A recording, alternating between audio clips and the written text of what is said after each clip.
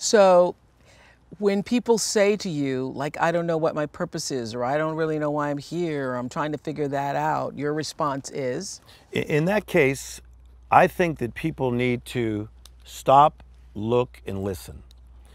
We have become human doings rather than human beings. And we need to slow down to the speed of life. And if you will slow down and stop, look, and listen, every dream that's inside you is speaking to you. Your dream has a voice.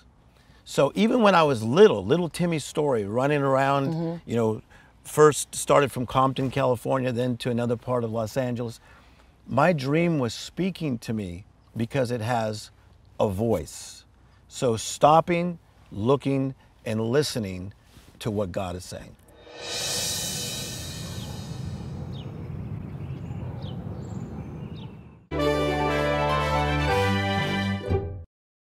If you've had a setback in your life, get ready for your comeback. We need to turn up the volume in our lives. There are ways to get your shout back. A tweet-tastic hour with author and life coach Tim Storey. You can go from nowhere to now here, just like that.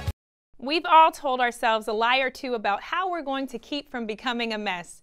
Jill Pollack is a professional organizer who is joining us from New York City to debunk some common misconceptions of home organizing.